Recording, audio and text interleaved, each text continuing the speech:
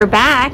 I know you missed 50 Zips. We're back and we are going to Vermontville, Michigan this morning to run the 5K in their maple syrup festival. Happens at the end of April every year since like 1940. We're going to be a part of it, so come and watch us. And next week we are going to be in Estes Park, so you should watch us. We're doing the duck waddle. So watch our video today, like us, and then become a friend to us on YouTube. Enjoy the video. We're back. We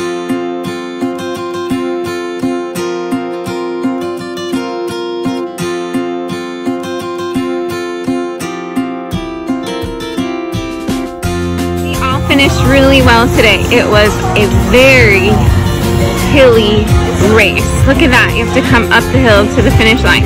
Oh my gosh. But you know what? I think it's all worth it for the syrup that you get at the end. Well, we found the Pure Michigan maple syrup, cream and sugar, Benedict family maple, and awesome. We got some nuts, and then we got these little miniatures. We found this gigantic tank. Dave's standing by it in Vermontville. It seems like it's just parked here right downtown by the maple syrup. V12, 1250 horsepower. Yeah, it's a pretty incredible thing. Yeah, it's huge. We both placed in our categories. So Tammy won first.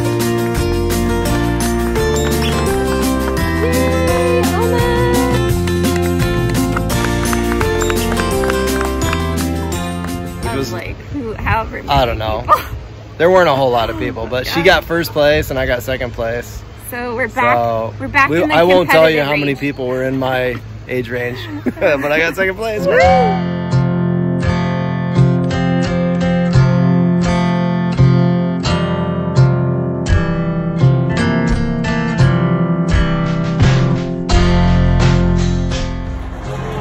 Hey, we're here in Vermontville, Michigan. We finished our race, and there's a fair going on here in town.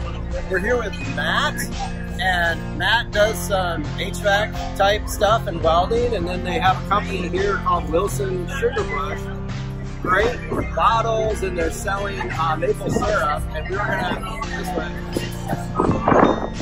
gonna ask Matt about what does it take to make maple syrup for your syrup.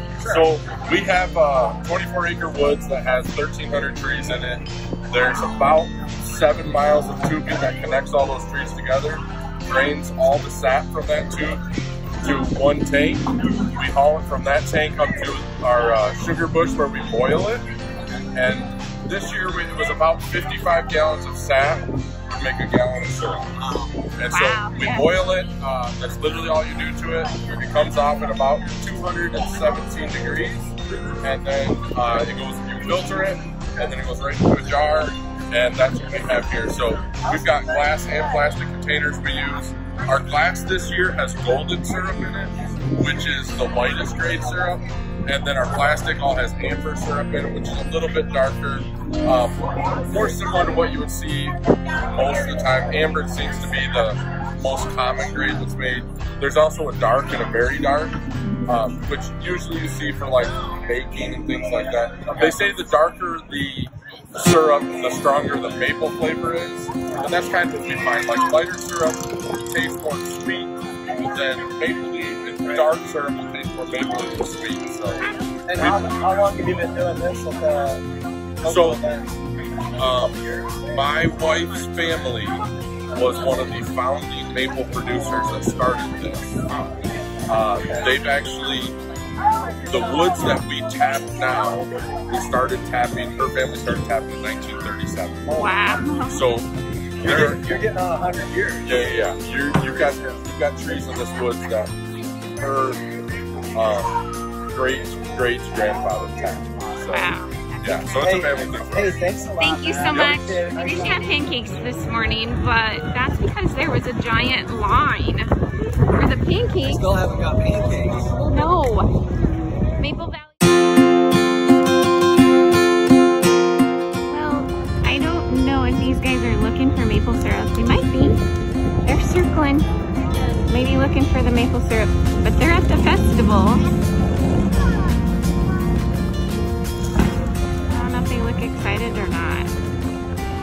We're gonna try our maple syrup lattes that we got. That'll be fun. Everything is maple syrup. We have some cotton candy that we got from a booth. So that'll be fun to eat. Try that.